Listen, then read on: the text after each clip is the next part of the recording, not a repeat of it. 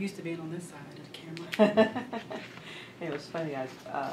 We met at the church, and Sparkle was on our committee. So remember when Sparkle, the woman at the end of the table, said, "You know, well, I had a video done of me. Yvette's the one who did the interview." Mm-hmm. Oh, okay. Yeah. So I'm like, "You're already famous. I already know about you. I already know." Help me out, Rob. What's today? The 27th? The 20th, yeah, 27th. Yes. Finals day. What day? Finals day for me. Finals? Yeah. So you've already taken them? Oh, no, today's number one. First day. Oh. Yeah. All right, Miss Yvette. So I'm going to wait till the end. We'll do all that in the end. So good evening.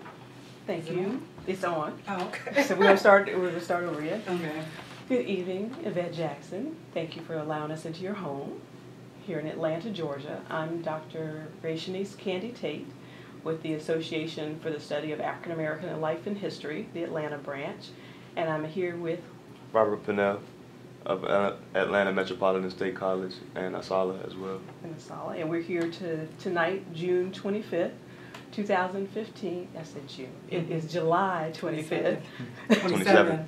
When does it start? Why can I never get, and I got it right here. That's why I asked what day it was. He goes, Back up. Good evening, Yvette Jackson. Thank you for allowing us into your home here in Atlanta, Georgia. I'm Dr. Rachanice Candy Tate with the Association for the Study of African American Life and History, Atlanta Organizing Branch. And I'm here with Robert Pinnell of Atlanta Metropolitan State College and also ASALH. And tonight is July 25th. Seven.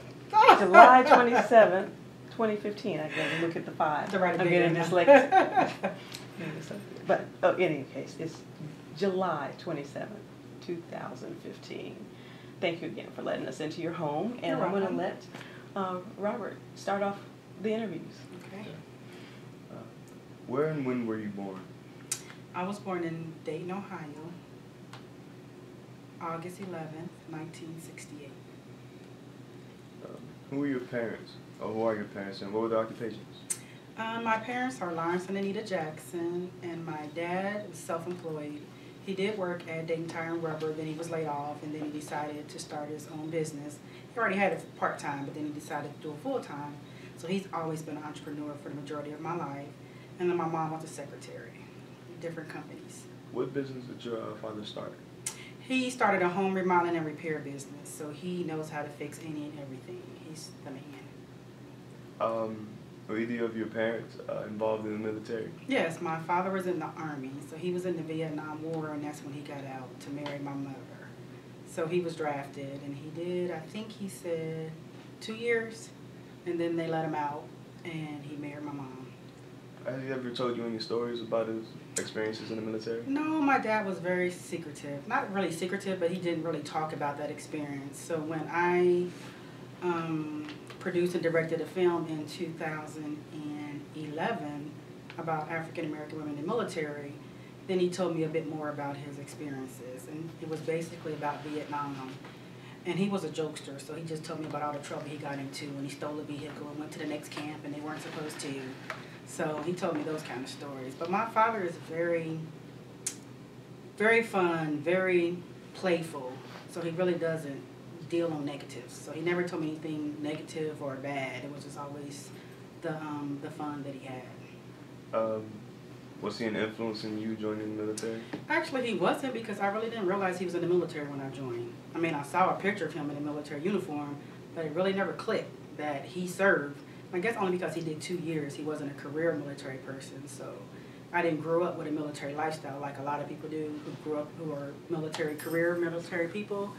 So I didn't do that. So when I joined and I told him, that's when I really became aware that he was in the military as well.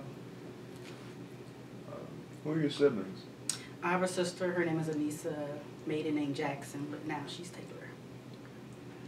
Has she ever served in the military? No, I wanted her to join the Air Force, but at the time she didn't pass the test, so she got discouraged and never went in. I told her to keep taking it, but she got discouraged, so no, she didn't. I was the only one.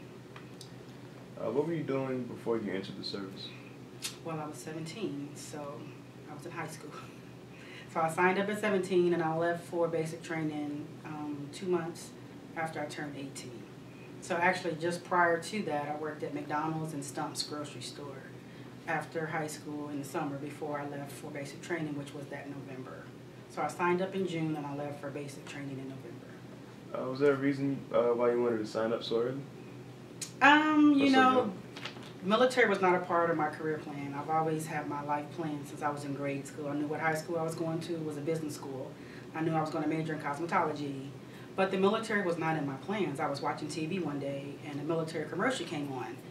And it was talking about paying for school, providing housing and food and those type of things. And I was like, sounds like a good idea. So just one day, I'm very spontaneous, I always have been. One day I just got up and went to the recruiter's office. I didn't even know which service I wanted to join. I just went in the very first one. Thank God it was the Air Force. And the rest is history. So you're happy with the decision you made during the Air Force? Most definitely. Changed my life in ways I cannot even really fathom sometimes because I was very shy, very quiet. I was an introvert. And the military brought all of that out of me because you have to speak. They train you to be leaders. So you have to speak, you have to talk, you have to make presentations, you have to lead people. So I learned how to be confident in my voice and who I was as a person.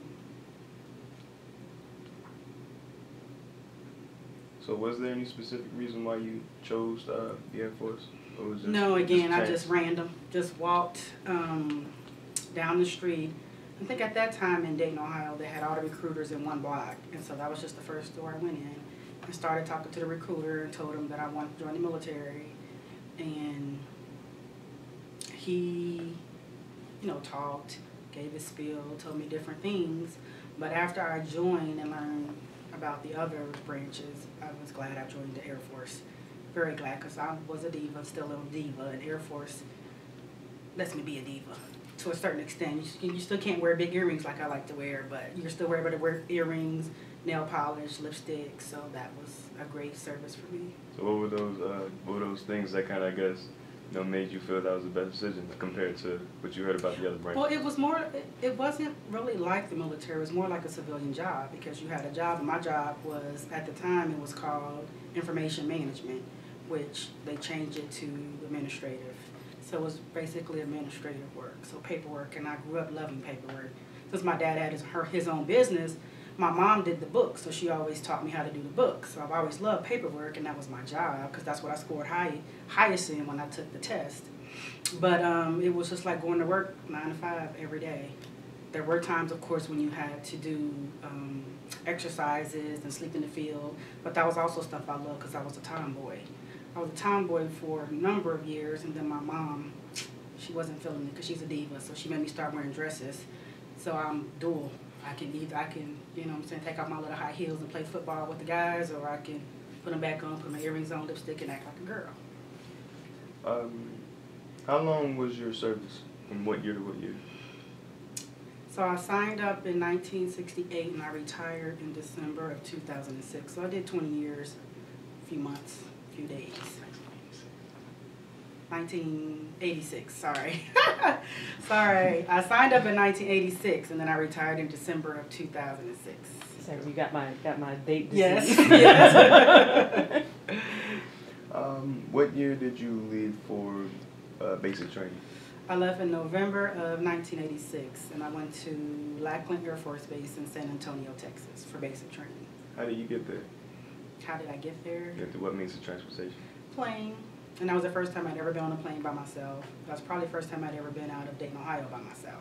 My family traveled a lot, but we traveled as a family because my father has 5 brothers and sisters, and so we always traveled together, and we've been many, many places. So I was used to traveling. But in the cars? In cars. Okay. Well, actually we had the big old yellow bus that we traveled in. But I was used to traveling, so when I went to the military, it's just further gave me what I love, which is to travel. What was going through your mind while you were on that plane? I really cannot tell you because I cannot remember that at all. I just remember being excited because I like adventure. I like things that are unknown. It excites me. So I just remember being excited for this new adventure that I was taking in my life. I had no fear whatsoever But now that I look back, I'm like, why wasn't I scared? I don't understand why I wasn't scared, but I wasn't. I was looking forward to this new adventure in my life, so I imagine I was excited. What was your first experience once you got the basic training? My first experience was, I don't know why I did this, but before I left for basic training, I cut my hair really short because I thought it would be easier to take care of it. Not thinking I was not going to be allowed to curl my hair every day. So that was not a good move. So I looked like a chicken pretty much all the basic training because they wouldn't let you curl your hair. So that was not a good move. So all I was thinking was when we first got there, we were all in this big room and then they gave us this speech. What I remember is they said you had to pack up your makeup, your curling irons, all of your stuff you had to pack up, and they were going to put it in a big storage room until you were done. And I was like, tripping out about that. I was like, well, how am I supposed to curl my hair? It's like, yeah, right. You're in basic training, you're in the military. So I guess that's probably when it first hit me what I did. I mean, I wasn't regretful because that's what I wanted to do. But it first hit me as to what I did. I joined the military. And so from that point forward, I started having that mindset. Okay, I'm in the military. All my little girly ways and everything in high school and all of that is over, and now I need to adapt to the environment that I'm in now. What was there any culture shock once you got to this new area? Yes, there was. I had never in my life taken a shower with anyone else. And the first day we had to take showers is a big old room with a bunch of shower heads. And we were all supposed to take a shower together. And I was like, what? Never done that. And I'm not comfortable doing that. So for like the first 2 days, I would like mess around in my bag, pretend like I was looking for something till everybody was out. And then I ran in there and took a shower quick. But after 2 days, you were over that because you had like 3 minutes to shower. So it was like, okay, I'm over that. Do you recall any of your instructors? I had a man and 2 females, but the man, his name was Sergeant Blanco. And I remember him vividly because he was very cute. Very cute. So yes, that's his name. Now, what were they like? You know, one piece of advice that my recruiter gave me that saved me in basic training, I believe, he said it's all a game. He said they're going to be screaming at you, they're going to be hollering at you, they're going to be telling you to do this, that, and the other. You just do it, but don't start crying, don't get mad because it's all a game. That's their job. Their job is to make you strong, you know, to make you military strong. So that piece of advice saved me when they were like up in my face screaming and hollering at me, and you're supposed to say yes sir and yes ma'am. So to the women I would say yes sir, and then they would holler at me, I'm not a sir. I'm like, yes ma'am. So it was just, if he not had given me that advice, I might have started crying, I might have not been able to handle it, I might have, because this was a whole new experience for me. I'm away from my parents. You can't call them every day. We didn't have cell phones, of course, and if we did, we wouldn't be able to use them. So I was like on my own, having to grow up. This just turned 18-year-old girl who's never been away from her parents or family. So that was very rough. But again, he gave me that piece of advice, so I was able to survive that. Would you say that was the most difficult part of basic training? No, the most difficult part was actually the running. Because I was a tomboy, I aced the obstacle course. I mean, aced it. But running, it's not my forte.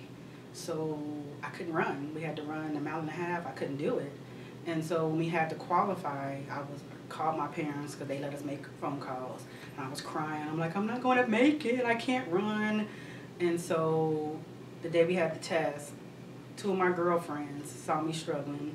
And so they both grabbed each one of my arms and they helped me pass the test. They helped me finish at the risk of them not passing. So that's when I realized that the military family is a family. They look out for you, they take care of you, they make sure that you don't fail. Did you receive any specialized training? Yes, after that I went to technical school in Biloxi, Mississippi, and that's where I learned my craft of information management, which was, again, administrative. So they taught you, I already knew how to type because of my mom, but they taught you how to type. They taught you basically secretary skills at that time. When you enlisted, were you looking toward doing more administrative work, or were you looking for something a little more physical? I did not have any preconceived notions of anything. I just knew I joined the military and that was it. I didn't even know, honestly, I didn't even know whether I joined active duty or reserve. I had no clue. Because again, that time I was really shy, so I didn't ask questions. People just told me stuff and I just took it, and then I was afraid to like ask questions, afraid to say anything. So I'm like, I didn't even know. And then they asked everybody, okay, who's active duty, who's reserve? They want to separate us for whatever reason, and I really didn't know. I had to look at my card, and they were like, okay, you're reserve. I'm like, okay, I'm reserve. But it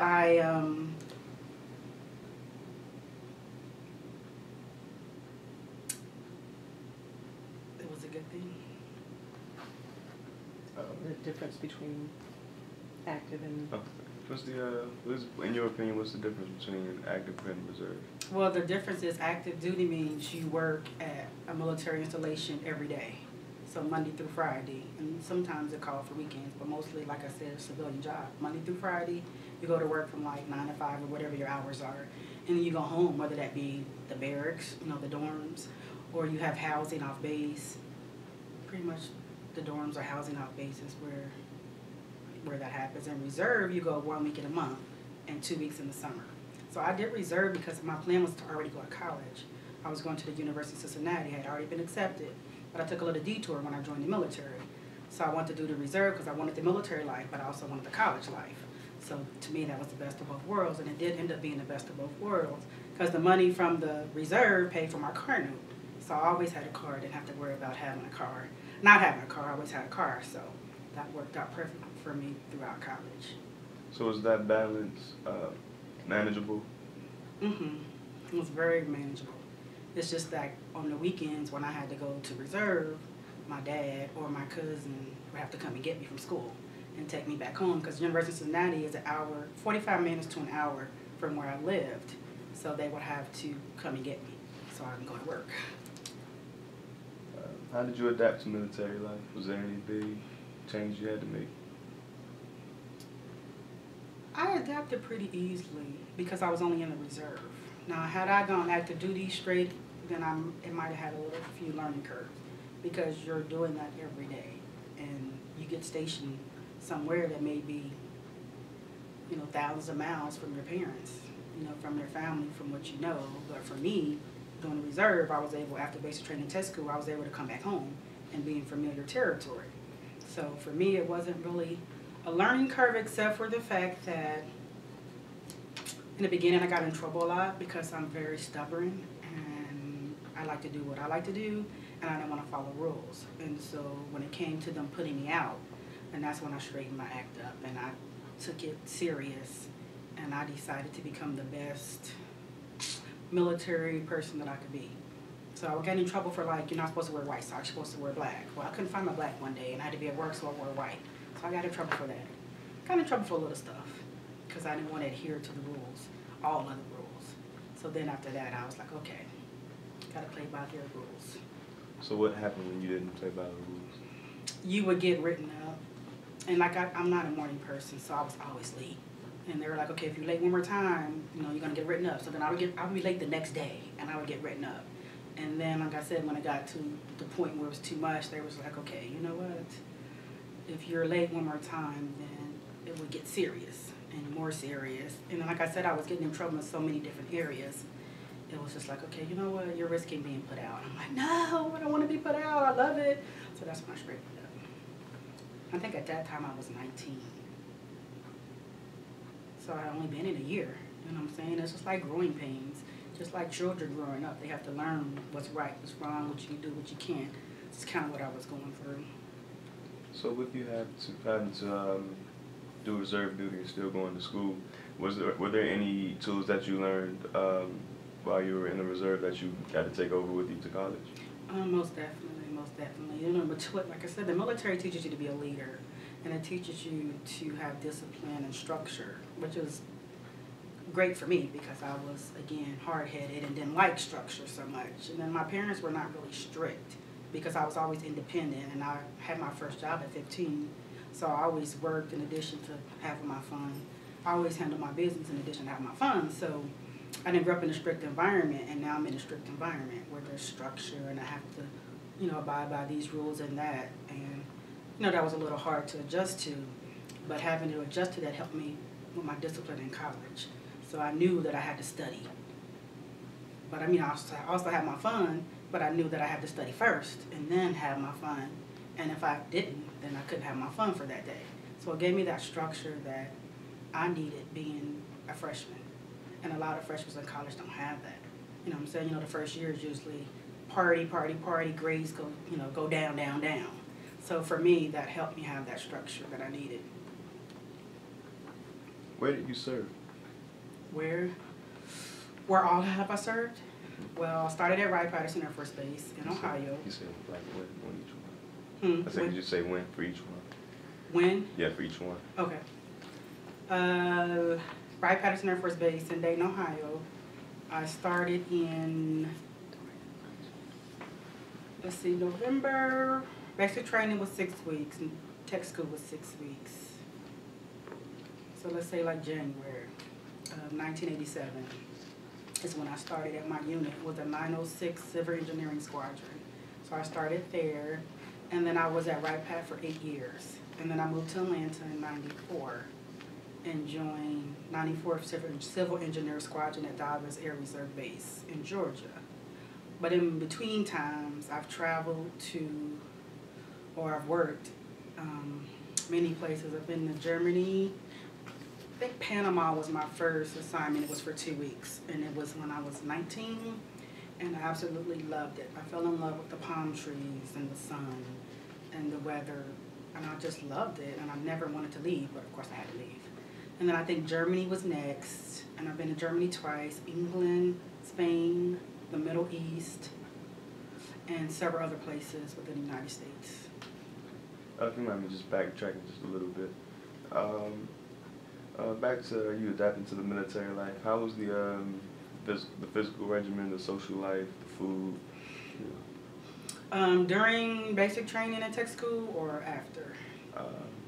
Let's just say during basic training it was very scary because you went to the chow hall and they had this table they called the snake pit, and that's where like all of the training instructors, they call them TIs, all of the training instructors sat, and you have to like carry yourself in a manner that they told you. Like you have to walk a certain way, carry your tray a certain way, sit down a certain way. So it was always scary going to eat because you never knew when you were going to mess up, and they were looking at you. And then like the first time, maybe the first week, I couldn't even eat because I was just so scared that I would do something wrong. But then you get used to it, and then it becomes normal. And then there were times where you can't even talk at the table, so you just eat. I wasn't used to that. You know, I grew up in a family, and we ate at the table always. That's my parents' rule. We always ate every meal at the table.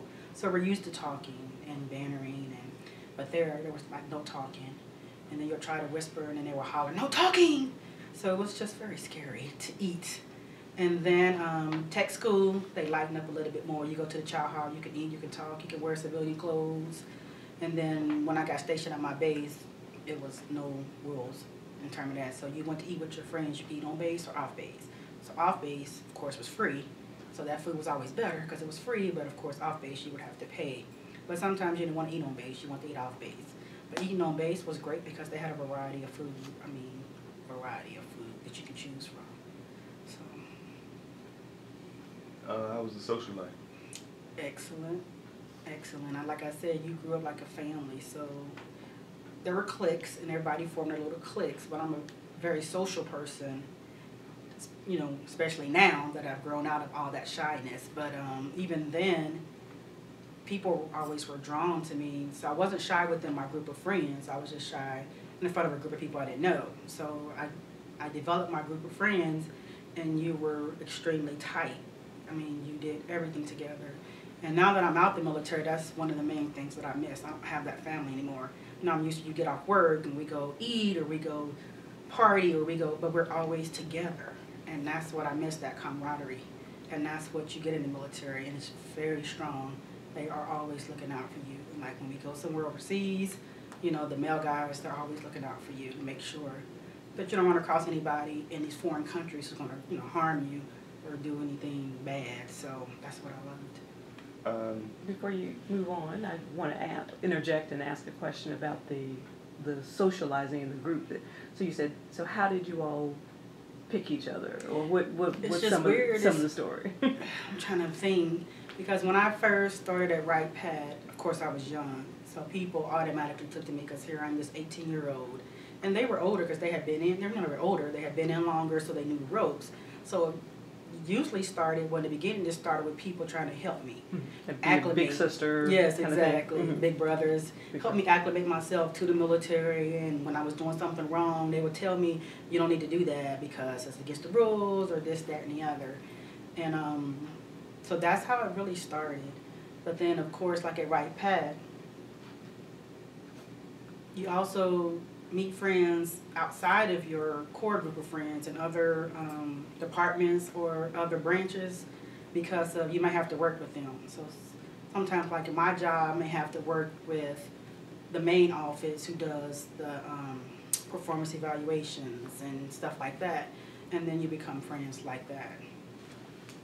Have you stayed in touch with any of these people? Well, the people that I was in the military with at this last assignment at Dobbins, yes, every year we get together in November for Veterans Day, and we go eat. So that's how we stay together. But still, for me, it's not enough. Like, I want to be able to have that environment, because my last assignment, and let me mention that as a reservist, you can do active duty at any time. So I've done a lot of active duty time. And my last assignment was at Dobbins. At one of the schools we had for civil engineers. It was like 2.5 years I was on active duty, and I always planned parties. So I would plan a party to go to the Fernbeck Museum, or I would plan a party to go to the NCO club on base, and it was just like everybody came. So like students who were here, I was like, hey, we're going to such and such, and they would come. It was just so much fun, just so much easy fun.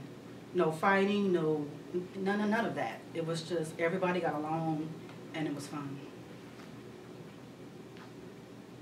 What are some of your favorite memories of serving abroad? Like I already told you, I love Panama because of the scenery. Like I love palm trees, and being from Dayton, Ohio, really didn't see palm trees. And like I said, my family, we've traveled a lot, and I've seen palm trees here and there. But there were so many palm trees, and I was just like, this is like the best place ever. And it was just so relaxing and so serene. The weather was beautiful at night. So that was a memory that I will always carry with me. There were also a lot of bridges, which at the time I'm still a little scared of bridges, but I was really scared of bridges then, so we had to go over a bridge to go to work, so that was like pretty scary. But what else did I love? I didn't really care for Germany and England because I don't do cold. I'm a sunny girl, so that wasn't very exciting for me. But you're from Ohio. I know, that's what everybody say. You're from Ohio. Maybe that's why I'm not a winter girl. Maybe why I like summer, because I grew up in all that snow and blizzards, and I just love the sun and the palm trees and pretty. So Panama, again, was my favorite. I actually did like the Middle East. I went to Qatar, which I think they pronounce it Qatar. It's Qatar. I went there the year I retired, May of 2006 to September. And I actually did like it there because the city, like when you go into the city, was beautiful. You don't see that on TV. You just see like war-torn environment, sand, but it was beautiful. Their shopping mall was 5 levels and it was all glass. I mean, it was just, the water was crystal clear. It was just beautiful, so I loved it there. I mean, I didn't like the sandstorms. Those were not fun. And the heat in August was absolutely ridiculous. I mean, the concrete was so hot you could barely walk. But other than that, what were temperatures? Girl, 118 dry heat, so I guess it's supposed to be like California, but I think it was worse. It was so hot. Oh my goodness. And I have just a follow-up question. So the traveling, and so still kind of help us understand the difference between active. You were saying you're on reserve duty, and you're going in once a month, and then 2 weeks in the summer. In the summer, but then you can go to active duty at any time. So kind of yes, because they always had jobs available. So it was just like they always needed, like whatever your rank was in your job, that was your rank in your job. Like if your job was administrative, you could go anywhere around the world and do that job. Certain things may be different, but the core is still the same. So I became friends with a lady who was over all the admins on base. And so she knew I liked to travel, and she knew sometimes I had availability to do different things. So she would call me and say, oh, I got an assignment to such and such. Do you want it? I'm like, yes, I want it. Or if I can, then I'm like, no, man, I can't do it. And so my last year, I wanted to get in a couple of trips because my goal for my whole military career was to make it to Japan. Because I just wanted to go there. Just seeing everybody who went to Japan, Okinawa, they came back and said it was absolutely wonderful. So I'm like, I want to go, I want to go. Never got there. So my last year, they had jobs available, and I pulled up the list, and I'm like, okay, I want to go to Japan, I want to go to Italy, I want to go to the Middle East. That'll send me out with a bang. And then Italy got canceled, Japan got canceled, and I ended up going to the Middle East for 4 months. So Italy and Japan were the two most ones, because I missed the Italy trip because I didn't go, and they came back and they were like, oh my God, you missed it, and I'm like, oh. So maybe one day I'll still make it to Japan and Italy, one day. And so being there 4 months, you're then keeping Active the paper, duty. active duty, but Mhm. keeping the paperwork. Yeah, I was, well, I was a master sergeant when I retired, and so I rose through the ranks pretty steadily because of my mom. My mom is very organized, very detailed, so she taught me to be that way in the way I worked in the administrative field. So because of that, my bosses always loved me, and so I pretty much rose through the ranks pretty quickly. So in the military, once you become a sergeant, you're pretty much a supervisor. So like I said, they train you early on to be a leader, and I think I became a sergeant, I was 22, so I was young, and I'm a supervisor over people.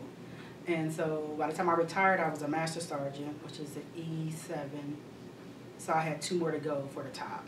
So I was a master sergeant, then a senior master sergeant, then this chief master sergeant, and that's the top of the enlisted ranks. So I was pretty high up. But when you're master sergeant, you're automatically a supervisor.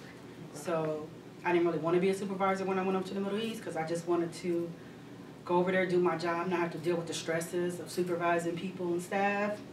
But I was, so I had to manage 2 administrative people and 2 computer people. They were part of my section. Mm-hmm. And being in the Middle East, never been there before, you don't have resources like you do in America. So when I had to plan a commander's, what do they call it? It was where the old commander was leaving and the new commander was coming in. So I had to plan that event. Mm-hmm. And that was very difficult having minimal resources. But again, the way I've been trained, I was able to pull it off with no problem. And so I did things like that, and then the group of people who were there when I arrived, it was time for them to go home. And in order for them to go home, you have to print tickets. So it's not like going to Delta to get tickets. It's the whole military program that you have to utilize, and it's secure. So people can't find out that these people are coming home and do something to the plane or whatever. And I had no clue how to do that, not one. But I asked questions. I'm good at figuring stuff out. I figured out, and I got them home. And so the guy who was over that group was like, oh my God, I can't believe you did it. So it was just, I love the military because I like to work. I like to work hard. I like to know that I'm doing a good job. And it's evident when you're in the military, when you're doing something. And, you know, I had to send 250 people home, and I got them all home safely. So that was just like, okay, did that. Next. And it was so many next, it was like ridiculous. So just having to do like big, so if you're working and you're doing administration, and you also mentioned about maybe issues, of people issues, people. of office. Yes, Can you share a story with us? Well, when I'm working, I'm very serious. I believe when you're at work, it's time to work. When we off work, we can play, but don't play on my time. I don't like that, and I am, again, I'm not as shy as I used to be, so I speak my mind now. And so, of course, my employees didn't like me for that. But I'm just like, okay, this is the job. You've been in long enough where you know to come to work and do the job, not play around. They would show up late. One girl, because we had to work 7 days a week, 12 hours a day. And so my night employees, I wouldn't even see them. Because when we switched shifts, they come in, I wouldn't see them. And the one girl wasn't even coming in to work for like 6 hours. And I didn't know, of course. And so it was just like, really? Come on now. So dealing with that was just, I didn't want that on my last tour. I didn't want that stress. I didn't want to have to deal with writing people up. And I was writing them up so much, and I got tired of it. I said, forget it. whatever.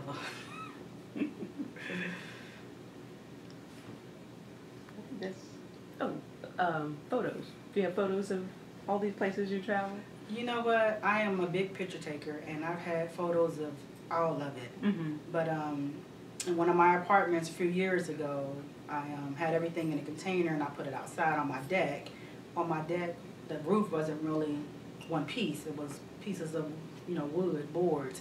And so the rain got to it and ruined all of my pictures. I was so upset. I'm still upset, but what can I do about it? Nothing. So I still have some pictures, but the rest of them are up here.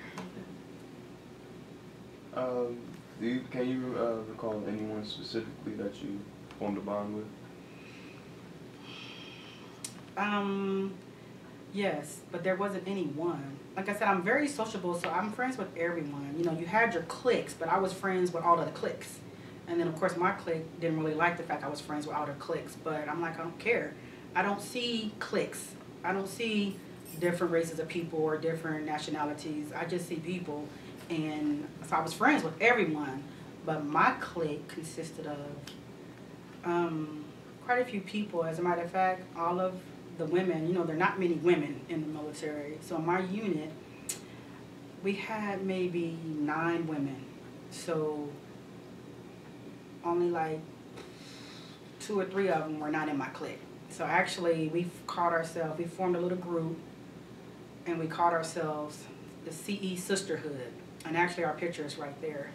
So we actually took a picture so that we can always, and we all have a picture framed so that we can always remember our CE Sisterhood. But that was pretty much the female clique. And then, you had the guys who were always with us as well. So we would always go to lunch together. And CE is civil engineering. Yes, Okay. civil engineering. And civil engineering consisted of, we had engineers, we had me, of course, admin. And then I was also, part of my career, I went back to school